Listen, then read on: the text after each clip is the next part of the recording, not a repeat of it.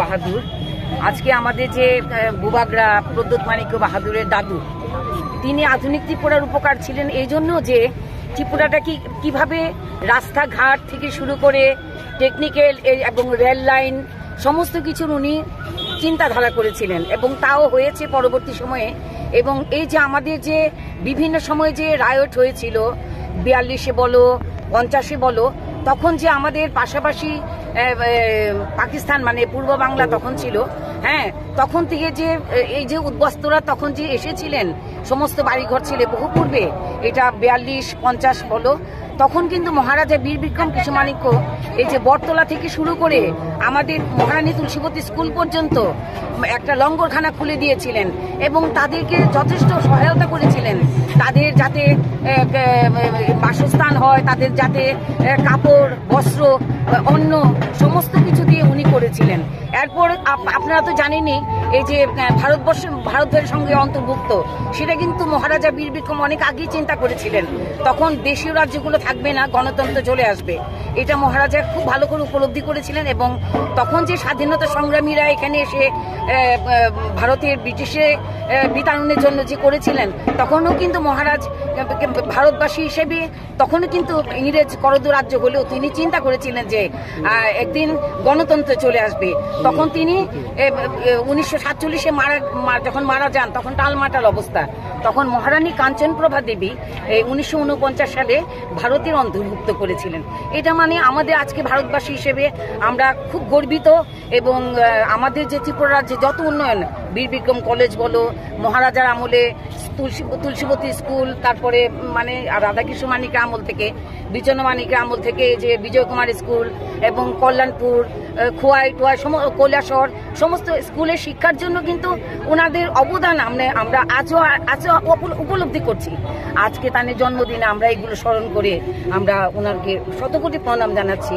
আমরা ত্রিপুরাভাষী হিসেবে সকলে জানে যাতে মিলেমিশে ওনার জন্মদিনটি বিশেষভাবে প্রতি বছর যাতে আমরা পালন করতে পারি, আমরা ওনাদের অবদান আমরা ভুলবো না।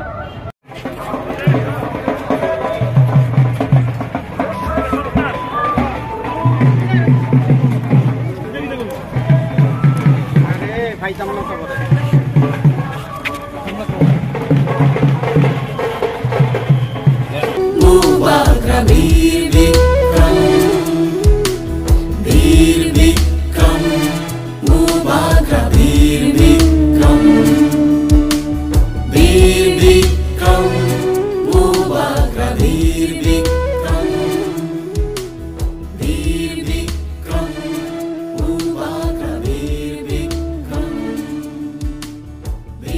bikram bubagra bir. For a very long time, when Maharaja celebrated, we tried to celebrate his 100th birthday. Before that, nobody even, gave much importance to Maharaja Veer Bikram Manikya. We were the first to start the initiative.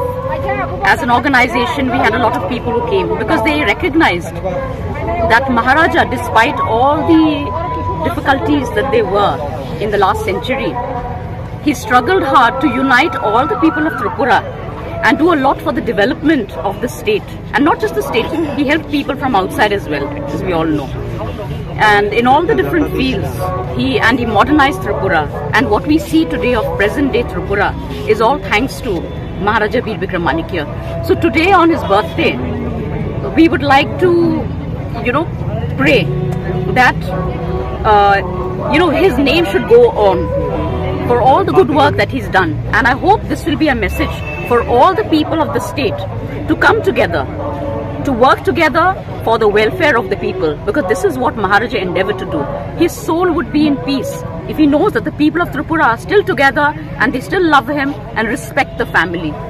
So this is what I wish to say, and I wish everybody also a very happy holiday on Maharaja's birthday, because we are glad that today it's also a state holiday. Right. That is another thing we had endeavored for a long time, and we've achieved that.